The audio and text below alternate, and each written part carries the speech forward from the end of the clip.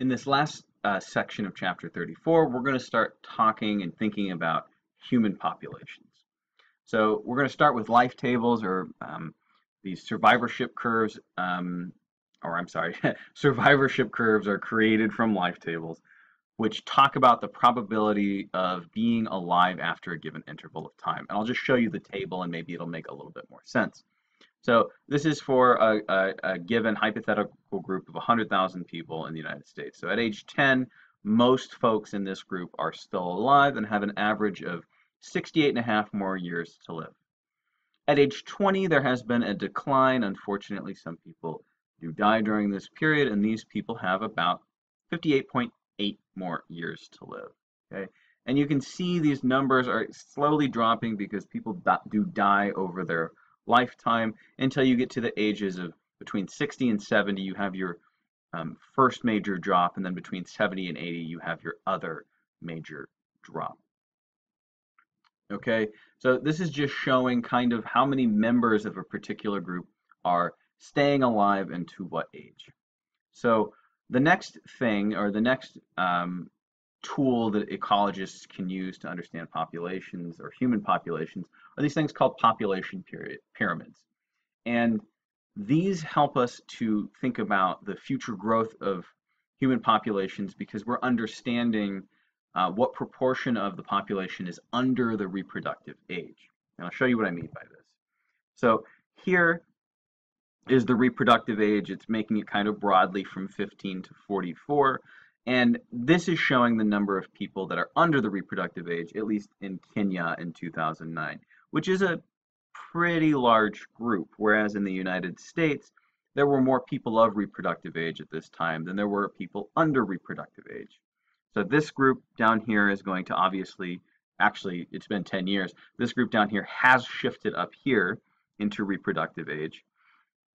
And it also gives you a sense for the number of people that are sort of living beyond their reproductive age. So these are your grandparents up here. All right. It is also showing that this is Kenya. It's a much less developed country. It's projecting that these numbers for Kenya are going to shift to look a lot more like the United States as well, where you're going to have less people who are under the reproductive age and more people who are over the reproductive age. It's also showing the shift here where you have this sort of section of the pyramid sliding up into reproductive age. So the world's population is growing slower now due to a decrease in total fertility rate, which has a lot to do with women's rate of education and an increase in urbanization. And there are actually a ton of factors that is leading to this. But we are growing more slowly in general, at least in sort of what you would call modernized countries. So despite that fact, human population increase is still massive. You can see here it was pretty low for thousands and thousands of years until we sort of get to the Industrial Revolution here. And based on the last section, what kind of growth would you call this right here? This is exponential population growth.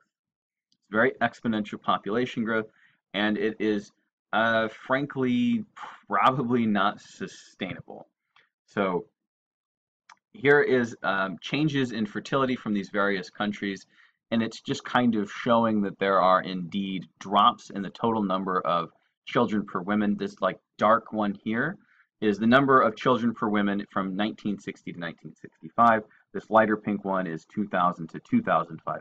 And you can see as these countries sort of come into the modern era, the number of children that every woman is having is decreasing. Now, that said, there are still a lot of fertility issues in less developed countries. There are differences in the more developed and less developed countries. And in less developed countries where things are more agricultural, people are still having a lot of kids. And so those numbers are still quite high. Some scientists believe that there is no greater single threat to the environment than the continued growth of the human population. And others argue that using less natural resources per person is actually a bigger concern. Okay? There are great arguments on either side. My personal opinion is that I think someday, for one thing, population growth will start to slow down everywhere. And the other thing is scientists are really good at coming up with solutions for this kind of thing. I don't know what the solution to this one is going to be. Maybe it's going to be hydroponic growth. Maybe it's going to be moving everyone into cities. Maybe we're going to discover some sort of brand new energy source that's going to make everything better. I don't know what it is, but I'm at least optimistic for now.